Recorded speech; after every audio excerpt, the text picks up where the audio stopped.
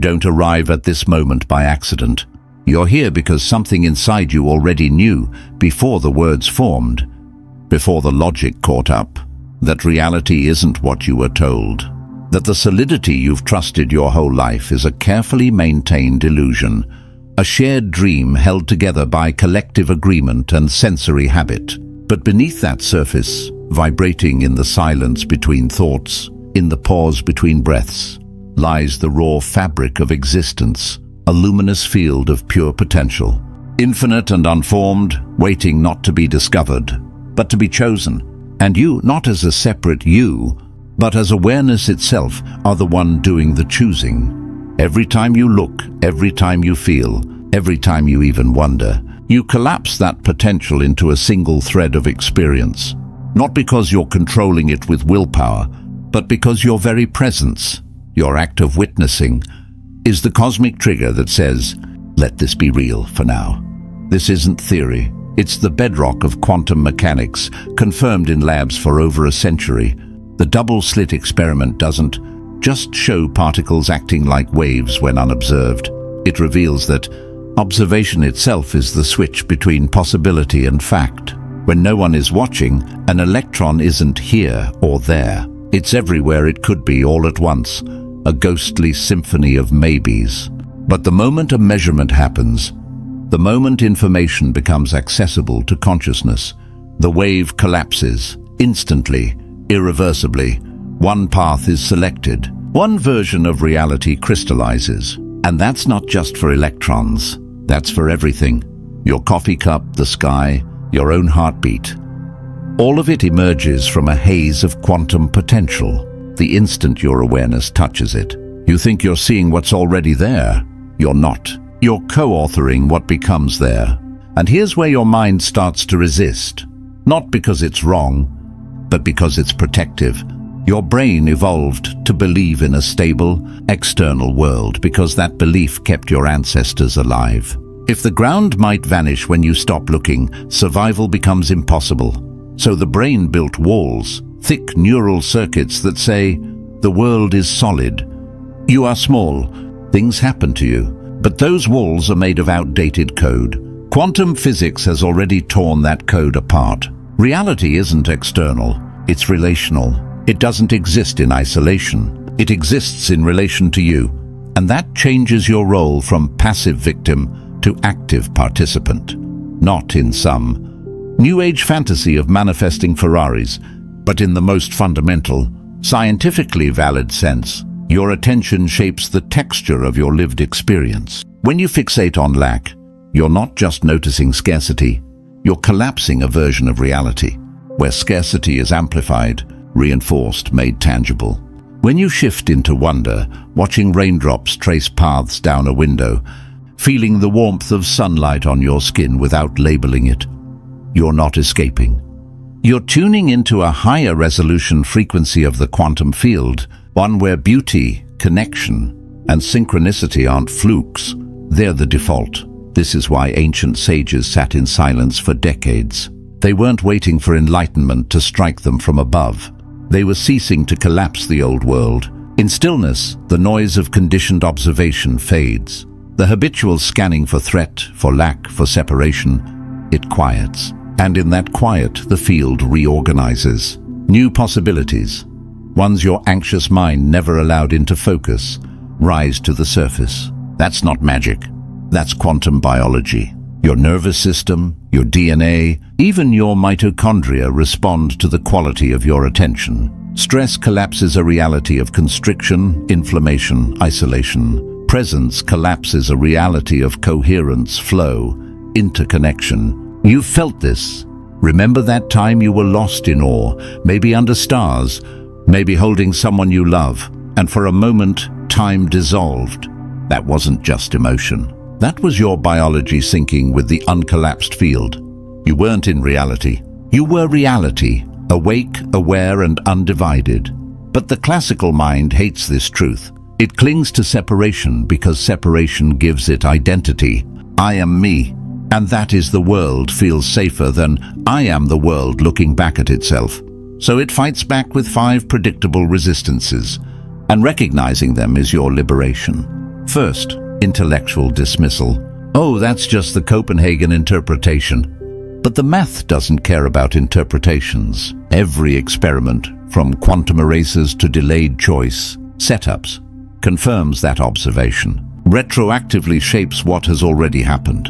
You can change the past by changing how you observe it now. Second, compartmentalization. Quantum weirdness only applies to tiny particles.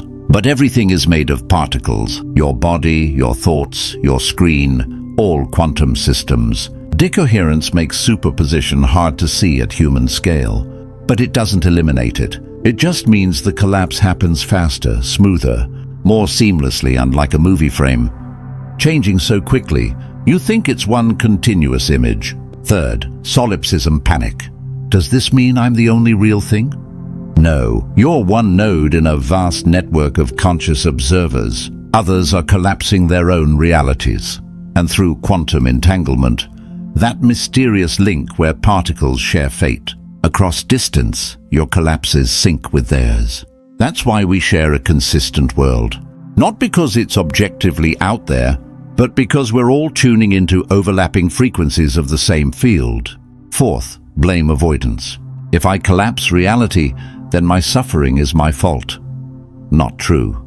Most collapse is unconscious, shaped by trauma, culture, biology, the collective field. You're not responsible for every outcome, but you participate in the probability landscape. And participation means you can shift your angle of observation, not to blame yourself for the storm, but to learn how to sail within it. Fifth, existential vertigo. If nothing is solid, what can I trust? You can trust the awareness that's noticing the uncertainty. That's the one constant, the silent witness beneath the waves of form. The ground isn't under you, it is you. So how do you live this? Not by trying to control every collapse, that's ego in disguise, but by cultivating observation quality. Start small. Before you open your eyes in the morning, pause. Feel the darkness behind your lids, not as absence, but as pure potential. Then open them and notice the room doesn't appear.